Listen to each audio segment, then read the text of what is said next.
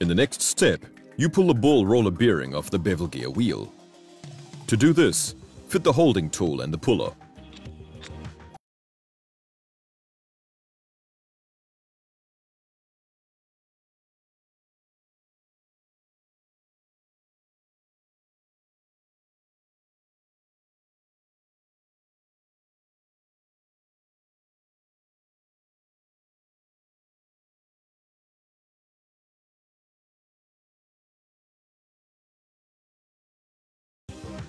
Place the bevel gear wheel on the table at an angle to make the job easier. Use the ratchet to turn the spindle until the bearing is loose.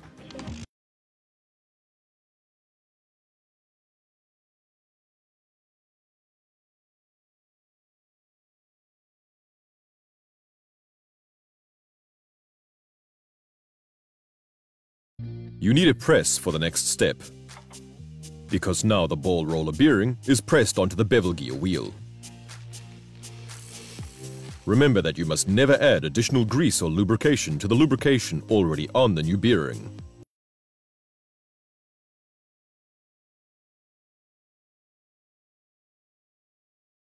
The new bearing is then placed on the bevel gear wheel. Then fit a sleeve. Now you can carefully press the bearing onto the bevel gear wheel.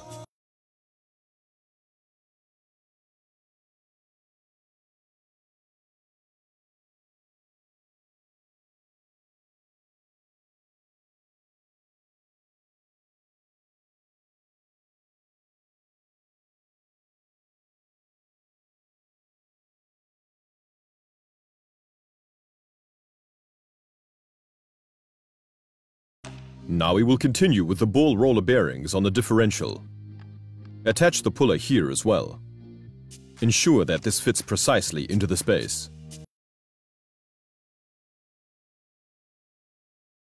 Use the ratchet to turn the spindle in order to pull the bearing.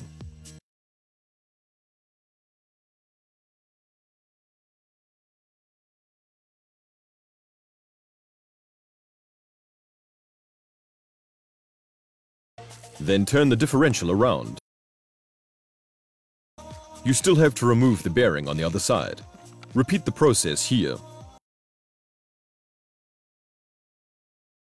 You also need a new ball roller bearing for the crown wheel. Use a heating plate to heat it to 80 degrees centigrade.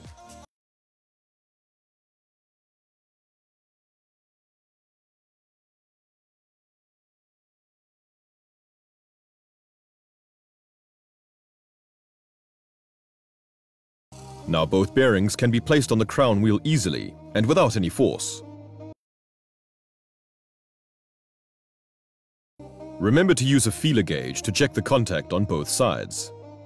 It must not be possible to push the gauge between the bearing and the contact surface. In our case, the feeler gauge measures 0.05 millimeters.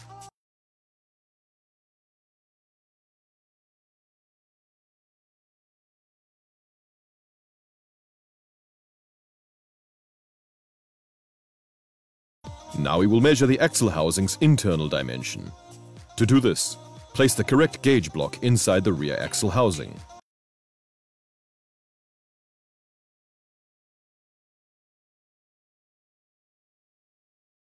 You need a feeler gauge here as well. Use this to measure the gap. Find out which gauge is the correct one.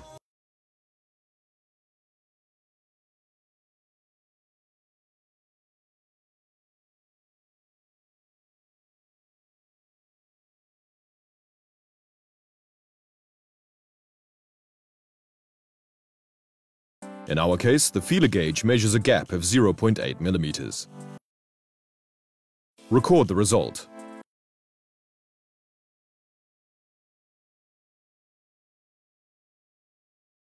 Important. The internal dimension of the axle housing is calculated by adding the special tool and the gap measured. The special tool is 198.5 millimeters. Because this is the value for the large crown wheel with a diameter of 245 millimeters. Add the gap dimension of 0.8 millimeters. This provides an internal dimension of 199.3 millimeters.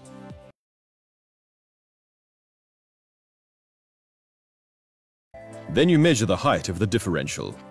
To do this, place the crown gear with both bearing shells onto a measuring plate.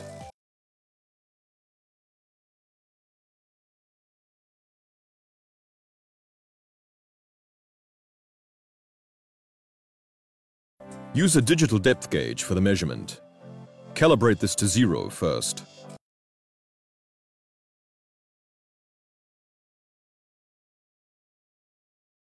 Now measure the height of the differential.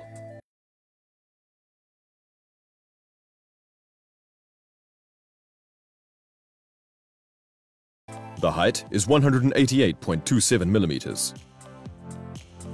Record this measurement as well.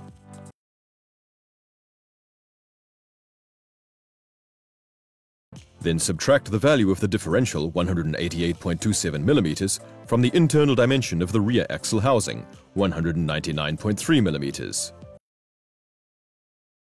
Then add 0.2 millimeters for the bearing pre-tension. The result is 11.2 millimeters. This is how you calculate the difference dimension.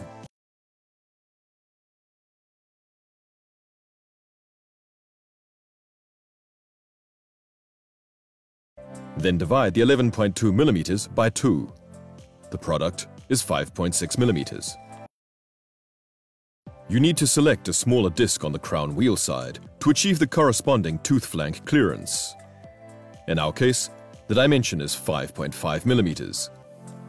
The other one has a dimension of 5.7 millimeters.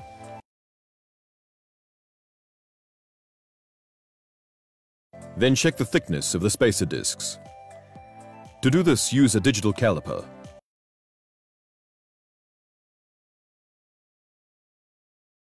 If the values match, then label the discs with left and right.